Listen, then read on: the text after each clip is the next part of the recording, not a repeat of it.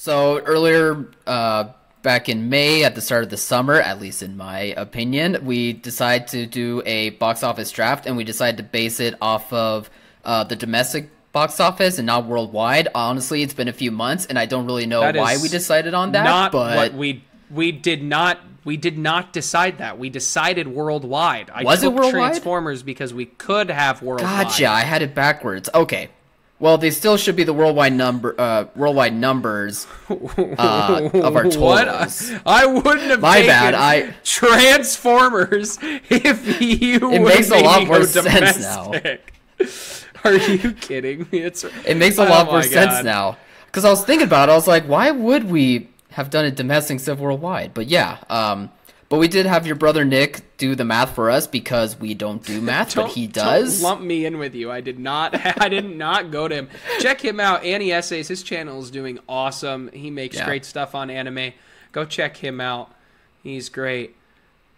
Yeah, so I was able to squeak by Alex. It was pretty close, actually. I was able to get 3,629,922,656, while Alex was able to have 3,080,801,087 million dollars or $1 billion.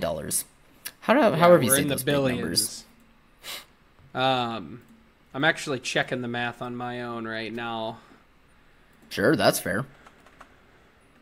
Anyway, but what movies did you have again? Let's remind everybody the movies we had. Yeah, I was just gonna. That's a good idea. I was just about to get to that. So on my end, I was able to draft Guardians of the Galaxy 3, Mission Impossible, Barbie, The Flash, Little Mermaid, and in Alex's draft, he chose Oppenheimer, Fast X, Spider-Man, Transformers, and Indiana Jones. And again, it turned out to be really close. I mean, the big winners of the summer were obviously Oppenheimer and Barbie, so I think just towards the tail end of the summer, it really was just a race between those two to see how they would pan out. Although for both of them, they had their successes in their own right, that's for sure. So first of all, that was a lot of fun to witness. I just double-checked the math. My brother was off by $2 million. So I had $3 billion. Unbelievable. 82 million. Okay, calm down here. Maybe I need to check Kyle's. Maybe there's some favoritism going on around here. No, there would never. Well, now I'm definitely checking. Well, what did me in, and in the best way possible, is Barbie. Isn't Barbie the highest grossing Warner Brothers movie ever? Think so. Yeah, that's it at least surpassed amazing. Yeah, I thought it surpassed Harry Potter. How about we check? I mean, I got Box Office Mojo up right now. You got it right then. Now. Let's you got see. It then. It just became such a almost pop. Well, not almost. It was a pop culture moment. I mean, including on Oppenheimer's end too. Like, you don't see that type of thing very often. That's for sure. Barbie is the number 13th highest grossing movie in history. In a lifetime gross. This is domestic. Let's see worldwide.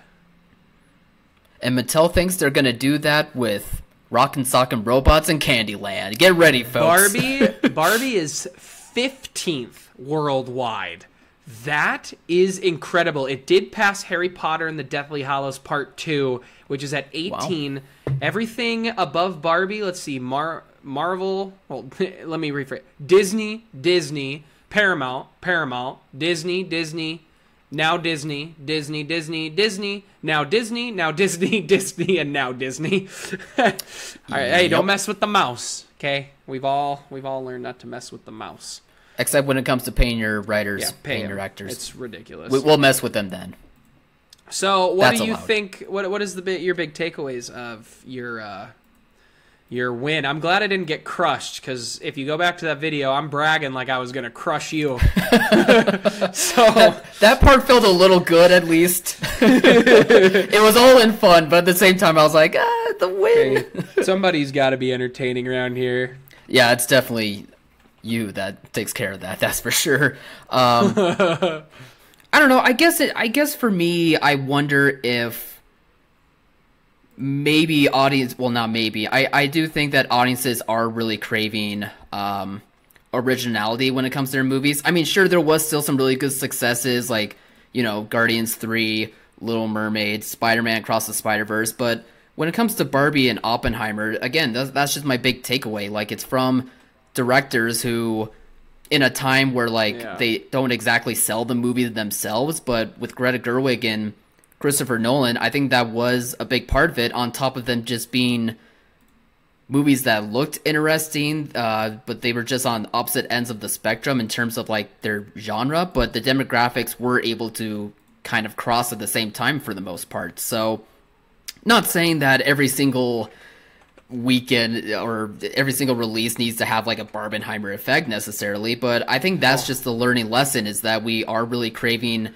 for theatrical good experiences cinema. With that really good type of cinema. Like, we don't need to see a Transformers reboot again, or we don't need to see maybe a new Indiana Jones reboot, for instance, because Indiana Jones 5 clearly didn't stick the landing. So true. And that's not the case all the time. I mean, Guardians 3 still did really well. The remake of The Little Mermaid had its success, even if there was, like, backlash, controversy, quote unquote, whatever that garbage was a few months ago when that was going on. But I think that's just, at the end of the day, what this summer really took away, was that we are really wanting to go out to the movies and have, like, the summer movie experience, but the stories have to look good, the filmmaking has to look interesting, and the talent can be a big part of it if we just remember how to market and advertise their strengths.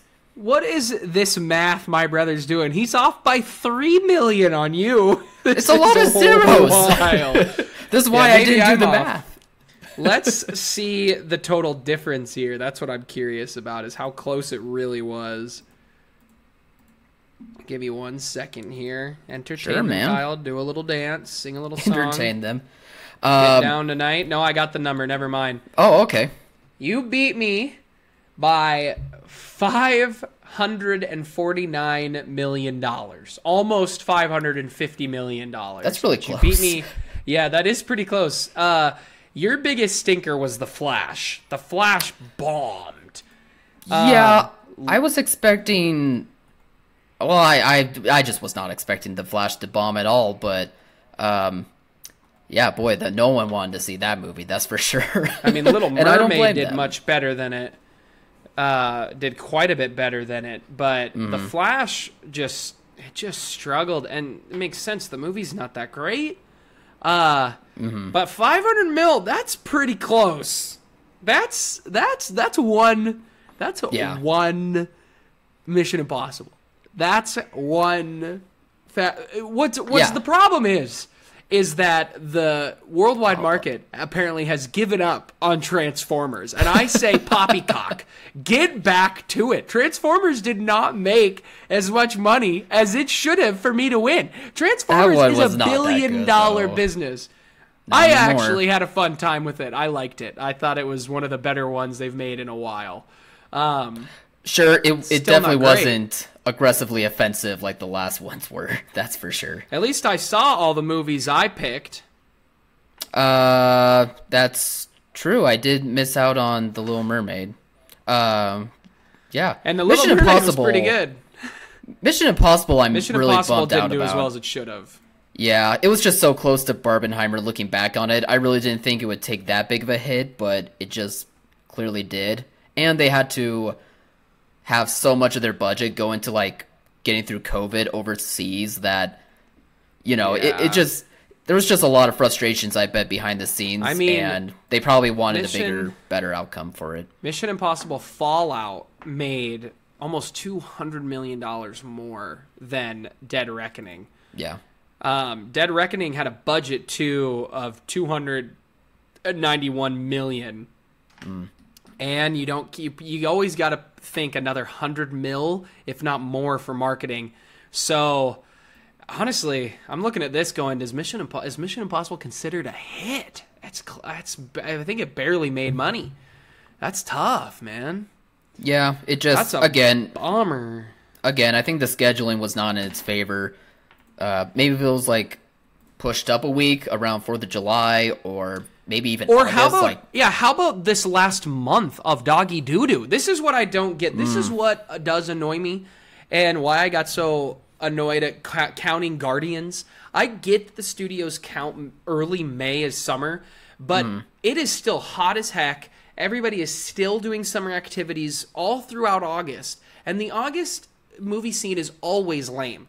DC tried with Blue Beetle, and it's a shame Blue Beetle didn't do better, because it is better than an average superhero movie. But I like Mission Impossible. Why are you not running August? Why did you not come out against Blue Beetle, destroy it, and keep people in the theater? It just doesn't make sense to me. We're sitting here with nothing in September. Like this, it still feels more like summer now than it did in May. So I've never gotten it. I never will. And next year, I'm not letting Kyle count May. We're doing June. We're going every other year, baby. Every other year.